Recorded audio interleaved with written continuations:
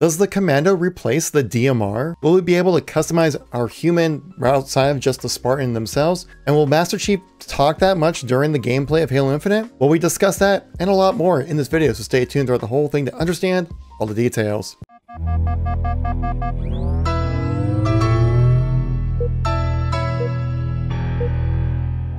So it's been a while since I've done one of these videos, this video where I'm answering questions from the community. I recently went onto my community tab here, which if you're subscribed to the channel, you'll be able to catch these posts when they do go live. And I had a bunch of comments on here, guys. You guys asking really awesome questions about Halo Infinite. And so I wanted to answer a few of these and just kind of discuss on the topics that you want to hear about Halo Infinite. So if you want to take part in the next Q&A video, make sure you subscribe to the channel to know when those posts do go live. And if your question does not get answered within this video, don't worry, I usually make a few videos of each post. And so, without further ado, let's just get right into the content. First question is from Master Hall 117. I want to know the status of the beloved DMR. Is it replaced by the Commando? I'm slightly concerned about this as well, as I'm a big fan of the DMR weapon. I do feel like it's a little redundant though within the sandbox, where it's kind of sat within Halo 4 and 5 mixed in with the battle rifle. And I would like to see it be more effective at longer ranges compared to the battle rifle. So I think there's definitely potential for the DMR to hold a spot within it, but the reason why people are thinking that the Commando replaces it is because from what we've seen from the gameplay trailers that there is no DMR for one of those things, and two, that the Commando seems to be kind of like a low fire rate, high damage kind of weapon, where the MA40 assault rifle is more of a higher fire rate, low damage kind of assault rifle. And the battle rifle is supposed to be kind of like that precision weapon that's supposed to kind of be in charge of mid to longer-ish kind of ranges, where it's kind of where traditionally where the DMR is sat. I mean, originally the reason why the DMR was made was because in Halo Reach they threw out the battle rifle and went with the DMR. So you had a weapon within Halo Reach that filled the similar role as the battle rifle, but just wasn't the battle rifle. 343 decided to bring the DMR along with the battle rifle into the same sandbox, and they've just kind of conflicted a little bit. Now there are definitely some minor differences that 343 has emphasized, but nothing too much where it's really affected the gameplay and how you play with the weapons that different. So even though that the Commando does seem to be more of a long range assault rifle, I still feel like there's a place for the type of weapon like a DMR to fit within the sandbox from what we've seen so far. Now don't forget that we have seen the Stalker rifle as well, which again we've only seen it tied with like Jackal Sniper looking characters within these toy reveals. To me, giving me the impression these are more long-range kind of weapons. Either the Stalker rifle is either like a sniper rifle or like a long-range kind of weapon as well, which is kind of where the DMR would sit. Obviously, that's a banished weapon, not a UNSC weapon, so there's still room for improvement there. Though I wouldn't lose all hope for the DMR being completely out of Halo Infinite. With the recent Cannon Fodder showcased the new book, the Rubicon Protocol, which is a book that takes place just before the events of Halo Infinite, of just some Spartans that are trying to hold their own on the ring before they get ambushed by the Banished. But I definitely want to point out some interesting things about this cover. Now I did make a previous video on this, so if you want to get all the little details about it, we're going to do kind of an overview of this whole thing. We can see the Spartan on the right here is actually holding the Halo 5 version of the assault rifle, which is very different from what we've seen for everything involved with Halo Infinite. We see another Spartan holding what looks to be like the S7 sniper rifle, but take a look at this blue Spartan over here. They're definitely holding a DMR that looks very similar to what we've seen from like Halo 4 and 5. Obviously this is just cover art, and from my impression of what we've seen about Halo Infinite is that it's kind of like you're picking up weapons left around the ground and kind of things that you're kind of just picking up from a broken battle experience. And I do believe Halo Infinite takes place about 5-ish years after the events of Halo 5, so DMR definitely could be part of the sandbox eventually, maybe added into a battle pass for like season 2 or 3 or some time beyond that. I guess totally see something like that happening. Though it definitely seems like at launch that the DMR is not going to be part of the sandbox. But does the Commando replace the DMR? Kind of, but not really. Tech No asked the question, I want to know more about customizing the human under the Spartan suit, and also is the training ground mode a lobby where you can walk around without the Spartan suit on similar to the ending of Halo 4. When talking about the ending of Halo 4, they kind of showcase this like specific scene where it shows like a Spartan on a treadmill running trying to keep up the pace. Or how in Spartan out here, especially with the first episode, you see these Spartans talking with each other, but obviously without the armor suits on, just the undersuit. So you can see like how you're talking about you want to be able to customize just like maybe the human underneath the armor itself. Because as you can see right here, it's definitely part of what's going to be called the Academy for Halo Infinite. You can see that you're going to become one of these cadets that are going to be part of the Academy. You see them without their undersuits. Even though this guy right here and this guy right here are basically like literal copy and paste of the same character within the scene. I didn't notice that until now, but that's kind of funny. What we've seen for Spartan customization, obviously you can do like the arms for like different kind of like robot arms and stuff like that. But you are able to change your body type, they said, but it didn't mention anything about gender. So I'm assuming you can probably make yourself look slim, bigger, wider, kind of things like that. And within the multiplayer overview, they did showcase a bit more of the Academy right here as well. As you see Spartan right here walking around with their armor set on with the helmet off. So maybe you can customize the way the facial features look with your Spartan, which would be a really cool thing to have done.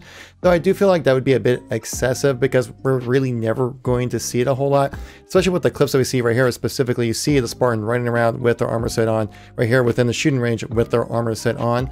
So I don't really expect to see that kind of customization within Halo Infinite, though I do think it would be a cool thing if they could work out something like that. GTMo55 Mac, or GT Moss Mac, if that's how you want to pronounce it, asks, do you think the Chief will speak in the campaign during gameplay? And what I think they mean by that is this kind of clip like right here in Halo 4.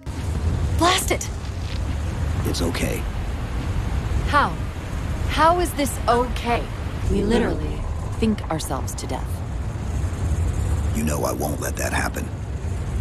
So if we are going to hear Chief talking within the gameplay of Halo Infinite, I think it'll be more just kind of like response answers that to the new Cortana or Cortuna, or the weapon as it's officially called, however you want to refer to that new Cortana model. But I do feel like we're going to see more of a return to classic Master Chief, like the 1 through 3 Master Chief, where it's really just kind of like a one-liner machine, right? He just has the best thing to say with the least amount of words along with it. I mean, just remember that intro clip of the 2020 campaign reveal, how much that the pilot talks and how little Chief actually talks. But whenever Chief talks, it's very profound. And I think we're going to see something very similar with that with Halo Infinite. No! No! You! I can't stand this! Who you are? Breathe. No! You don't get to tell me what to do. You don't get to tell me anything. We're... Are you even listening? I count 3 anti-aircraft cannons. We're not going to have a chatty Chief like we have with Halo 4 or Halo 5. Super Hippo asks, thoughts on being able to play as brutes, elites, jackals, grunts, hunters, marines, flood, etc. in custom game, or create a game mode of humans versus aliens like in Gears of War. I believe the mode that you're referring to in Gears of War is Horde mode, which is definitely awesome. It's kind of what spawned Firefight, was because of Gears of War 2's popularity with Horde mode. Could we see playable elites and different races within Halo Infinite? I don't really think so. I don't think it's ever going to be part of the experience when it comes to Halo Infinite. Even though, yes, it is a 10-year plan with this one game as a live service, so certainly things would be possible for that to happen. But I think there's always going to be an emphasis on your Spartan to create your Spartan how you want to play. Could we see like an AI version of playing against like all the banished bad guys? Absolutely. I expect at some point to see some kind of repeatable gameplay loop element with the PvE side of things. That's why I think the campaign is going to be worth $60. I feel like there's going to be a lot to do within that campaign, much more than just playing through a story like we've traditionally had with Halo. I mean, could we see it within custom games? I mean, if 343 allows mods and stuff like that, I don't think why we wouldn't see something like that created by the community. But honestly, I wouldn't hold your breath on seeing playable races outside of just being your Spartan for quite some time. The last question by Sir Live 16. Are we going to fight the Flood in campaign? We had those toy leaks and Zeta Halo was a place of many Flood experiments. Short answer, yes. Long answer, well, here's why. A while back, 343 actually did an analysis of the creation of the announcement trailer, and they cited Combat Evolved as a major influence of the experience that they want to capture with Halo Infinite. Because this game is a bit of a back to basics kind of thing, back to try to capture that original feel of what made Halo so great. And so, what is one of the most important parts of the original trilogy that's going to be like a soft reboot like they've mentioned with Halo Infinite, what is the most important part of the trilogy? It's the Flood. The Flood were the overarching enemy that kind of glued the whole story together and gave cause and purpose to all your actions within the original trilogy. So the fact that the Flood would not be back in Halo Infinite, I'd be shocked, because there are significant lore reasons why the Flood could return as well. I believe there's some containment facilities on Installation 07. We do know the rumor of the Palace of Pain, which is rumored to be that thing in the back of the cover art as well, which is where one of the Forerunners actually did a lot of experiments on humans within that Palace of Pain. We've also had various Flood leaks that we've reported on this channel multiple times, guys, like this example right here, showcasing these tentacle-like structures coming from this ground of like a Mega Constructs piece. So the fact that Halo Infinite is a soft reboot and trying to recall a lot of the original Combat Evolved feels, you're trying to recall back to the original trilogy, like, yeah, you have the Banshee, which is basically like the Covenant 2.0, to be honest. And then you have the Flood. It's going to be the ultimate bad guy that's going to be kind of gluing this all together to kind of create some ultimate enemy. We do know with Halo Wars 2 that they did find a way to write in the Flood to the story arc, so the Flood are out there. They're not gone. So I could totally expect to see the Flood coming back within Halo Infinite. If you've been out of the loop for Halo news for the last few days or so, check out the playlist right here I have on my screen. I upload daily Halo news videos, so I'm sure you might have missed some of them. So check out the videos right there, guys. And thank you so much for watching. Greatly appreciate it. Catch you on the next one. Peace out.